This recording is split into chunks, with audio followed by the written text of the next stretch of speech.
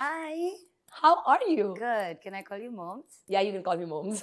Amazing. Yeah, because that's my nickname for the people who don't know me. My friends who like really love me call me Moms. How are you Okay, doing? I'm doing very well. I'm really happy that like after print media, now they were sitting here. And my first actually. Yeah. So I'm excited because I'm talking to my friend. Okay, Feeha. So before we get into the like our main crux of the conversation, I do want to talk fashion with you. Where do you think fashion in Pakistan is headed today, and where do you see your brand going? Okay, how do I simplify this question? Where it's headed, I think it's headed towards consumerism. It has been for a while. I think it's more consumerism as opposed to even 10 years ago. It's what the fast fashion is all dictated by consumerism.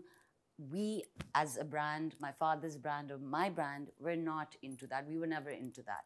Whether it was even retail, TJ's retail was never targeting fast fashion. It was always about quality driven clothes, but making Pakistan stylish and fashionable and more like a brand name as opposed to, you know, ye shalwar kameez itne ka bik raha hai, and then the other brand is like fighting with you, their competitive price wars. That's where we are today, and that's not what fashion is supposed to be.